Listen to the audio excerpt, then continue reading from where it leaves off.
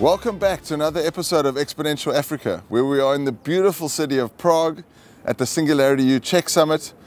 We are so lucky to have Amin Toufani with us today, who is the CEO and founder of Tlabs and the chair for finance and economics at Singularity University. Amin, thanks for joining us. Thank you for having me.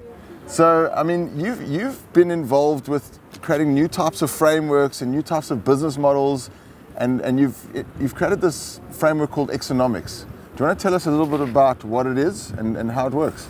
Absolutely. So the basic idea is, because of exponential technologies, a lot of our assumptions about how economies function, how business models operate, and how individuals optimize their choices no longer seem to hold true.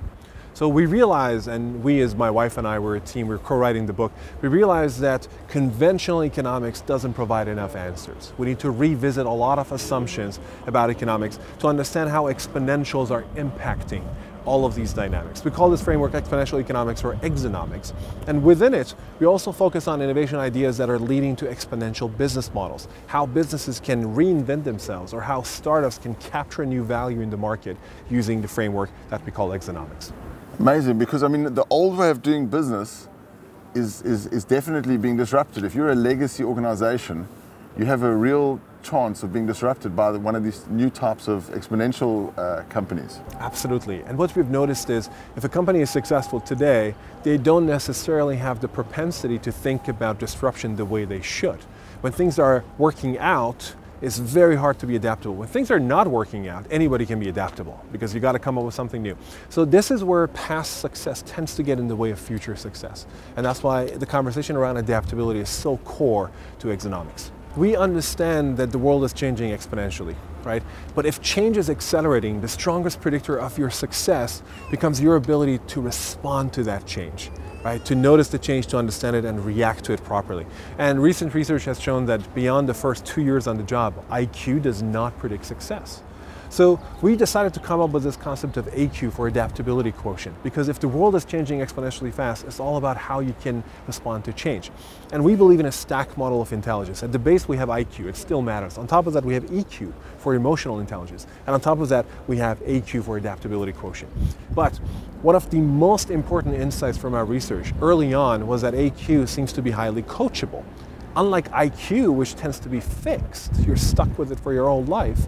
So that is the encouraging part of this conversation for us. And that is why we focus on boosting companies, organizations, and individuals' adaptability. Yeah, I love the quote from Stephen Hawking where he says, intelligence is the ability to adapt to change.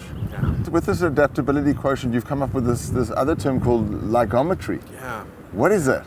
So you see, in the boosting process of adaptability, if you want to increase adaptability, one of the most important first steps is to destabilize assumptions.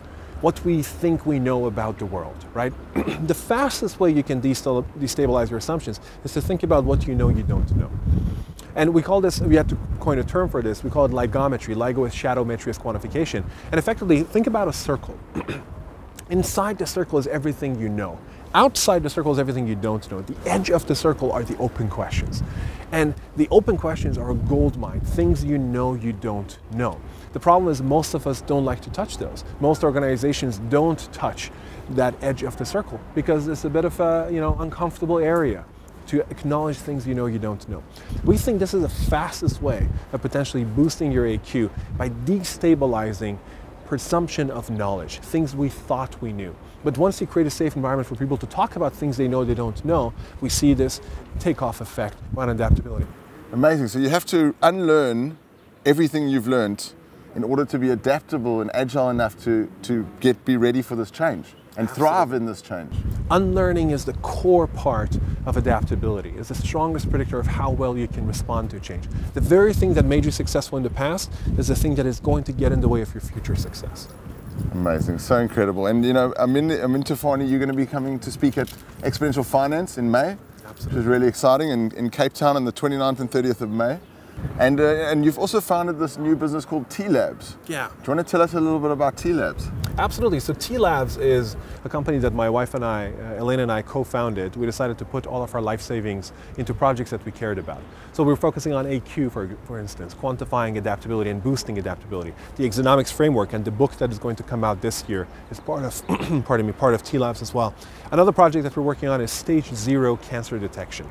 If you detect cancer that early, survival rates shoot up, people don't die as much. So these are projects that we felt compelled to invest in, and again, it's all invested out of pocket, and we're hoping to release some of these projects either as non-profits or for-profit efforts. Amazing, so exciting. And you know, we've been very fortunate for you to be on the show. Thanks so much. We look forward to seeing you in Cape Town, and thank you very much. Thank you for having me. Looking forward to it. Awesome. Absolutely. Thanks. If you like this, make sure to subscribe. We'll catch you on the next one.